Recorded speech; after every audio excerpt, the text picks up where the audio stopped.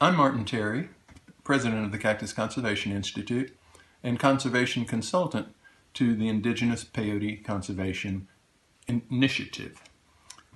I relate to the peyote both as a scientist and as a human being. I've learned from my Native American mentors who first introduced me to the peyote ceremony to listen to the peyote. I would hope that in our upcoming Psychedelic Liberty Summit, we will listen to each other. But most of all, I hope we will listen to the peyote.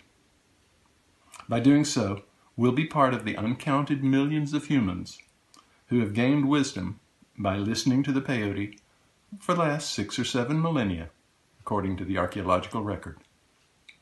I'll be talking about current pathways in peyote conservation at the Psychedelic Liberty Summit. I hope to see you there.